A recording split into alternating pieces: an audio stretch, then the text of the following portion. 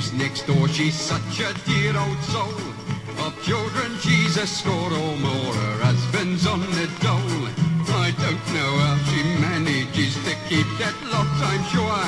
I said to her today as she was standing at the door, don't have any more, Mrs. Moore. Mrs. Moore, please don't have any more. The more you have, the more you want, they say. But enough is as good as a feast any day. If you have many more, Mrs. Moore, you'll have to rent the house next door. They're all right when they're here, but take my advice, oh dear, don't have any more, Mrs. Moore.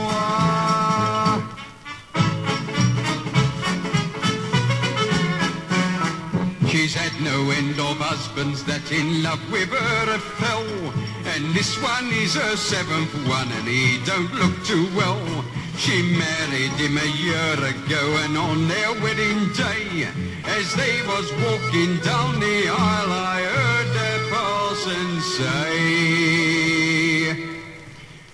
don't have any more, Mrs. Moore. Mrs. Moore, please don't have any more. The more you have, the more you want, they say. But enough is as good as a feast any day.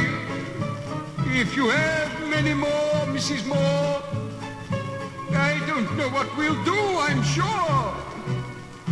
Our churchyard is so small, there'll be no room for them all. So as the overcrowding in the district is already very severe, don't have any more, Mrs.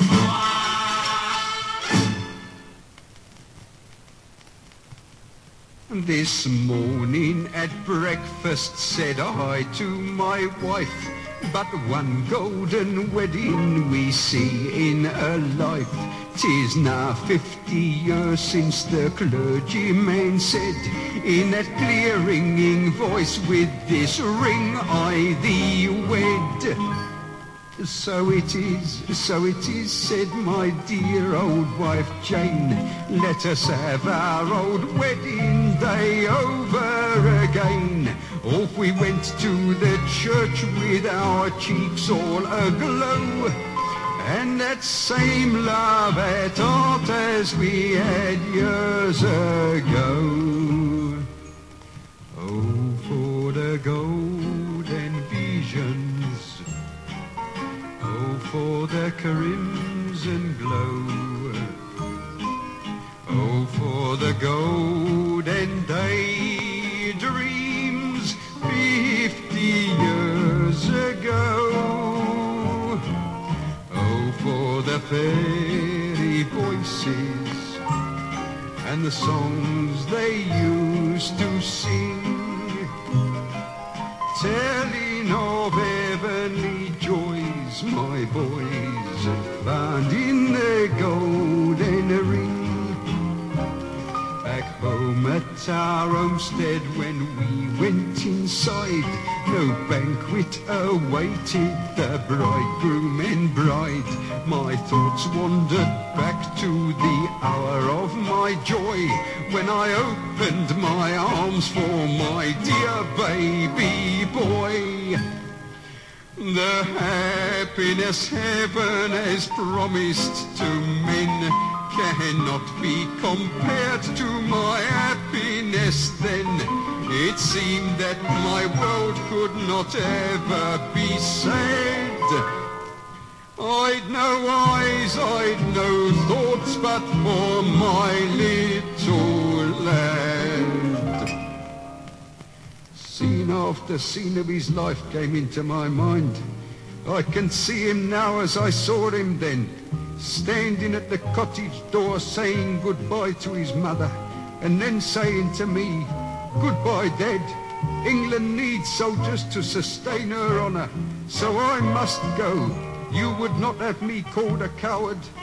That was the last time we ever saw the poor boy alive. As I thought of it, the tears run down my silly old cheeks. And then I felt two loving arms still round my neck, and that dear old voice that has cheered me on all these years, murmuring in my ear, oh, for the golden visions, oh, for the crimson glow, oh, for the golden daydreams 50 years ago,